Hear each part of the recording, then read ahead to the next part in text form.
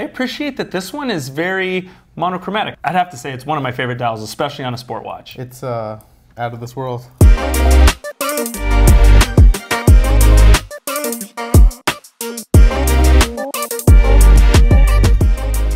Hey everyone, welcome to another episode of What's in the Box. I'm Justin, Director of Photography. I'm here with Brandon, the Director of Vintage. Yep.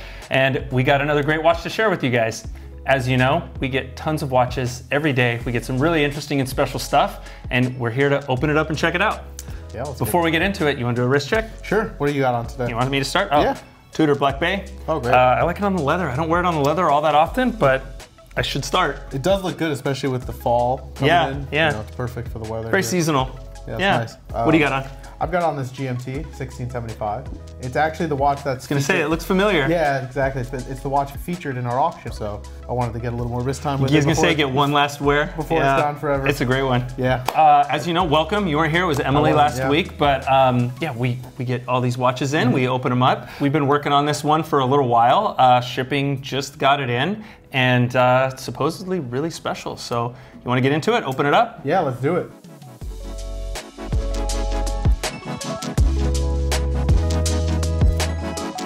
Okay, looks like a Rolex box. Looks like Rolex, looks modern. Yeah. Okay, here Okay. let me get into it. That crown. Could be anything in there. Okay, you wanna take a guess at it? You wanna, yeah. see what it is? Okay, hold on. Give me a little hint. Okay, you get 2 questions to guess. I'll tell you right now. Hold on, let me make sure I get it. Okay. Okay. This is very special. It's different. It's not, it's different. Definitely not an everyday type watch. So is it precious metal? It is precious metal. Okay, so it's not a... Is it, okay, yeah, is it a sport watch? It is a sport watch. It's a precious metal sport watch. Okay, I think that gets us a little close. Any stab on what it is before we get the reveal? I'm thinking probably a Daytona. It is a Daytona. It is, you ready? Oh, nice, yeah. White gold Daytona, Okay. but not just any white gold Daytona with the Meteorite dial. Man, this is beautiful. Yeah, I love Let's take a look.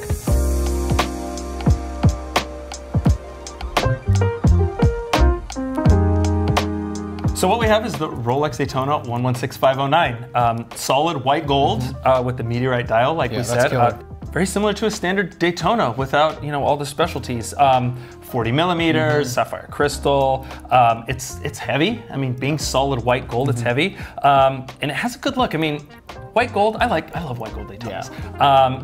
It has that stainless steel feel and look, but more elevated and kind of, if you know, you know, absolutely, type of way, right?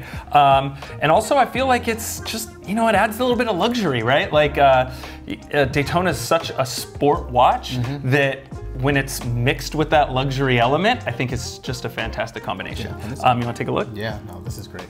I love these. You know, I used to really be a fan of the black bezel, but now I'm a fan of like the metal or the stainless color. Yeah, white gold in this case, yeah. Exactly. It really reminds me of like the 6265, you know, where they clearly got the inspiration for this, you know, through the evolution. But the Meteorite is so cool. It's just like, it's mesmerizing. This is a nice piece too. So they're all different because it's like, so you know, the Meteorite, if you don't know, all the Meteorite has come from this one meteor that Rolex has, and they source all their dials from that one meteorite. And like you said, they're all different, right? No two are the same. Every single one is different. Very similar to stone or wood or any of those kind of... Or fingerprints. Or fingerprints, or snowflakes. No fingerprint dials yet. I try and keep those off mine, but the Meteorite is something that's absolutely unique and gorgeous, and it's... I'd have to say it's one of my favorite dials, especially on a sport watch. It's out of this world. It is out of this world. I feel like you really would enjoy the style of this one because it kind of has a little bit of that vintage throwback feel, right? It has that kind of old Daytona styling to it with the you know, the metal bezel. Now screw-down pushers. Exactly. Yeah, no, it's got a great look. And also, like you were saying, it's very stealthy. Yes. So I like that. It doesn't scream like gold. It doesn't scream, you know, of course it's a Daytona, so yeah, you know, you can't hide that, but.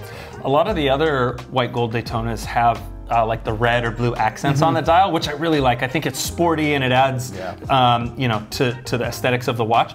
I appreciate that this one is very monochromatic. I mean, we have the Daytona in red. It's just like that one tiny little pop of color. And then other than that, it's, you know, the white gold case and bezel and the black subs are so The nice. black sub dials set off really nice, and it's that kind of gray silvery of the Meteorite on the dial. So I love the fact that it's so monochromatic. It's just really a clean watch.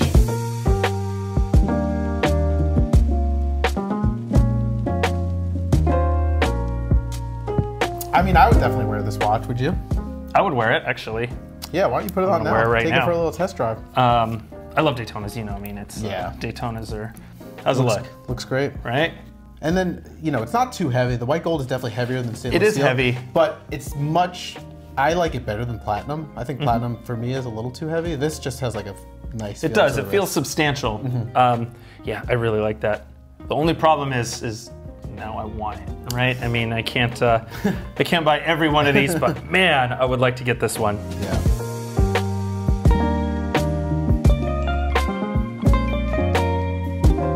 Like, you know, we get tons of watches every single day. This one was a really fantastic white gold Daytona. We'll have another one for you next week. We don't know what that is yet. After the watches come here, they all make it to our site. So be sure to check bobswatches.com for new arrivals. They're uploaded every single day. This one will be there sometime. I don't know today, tomorrow, but it will end up on the site if you're interested in picking it up. That's it for today. Until next time, be well.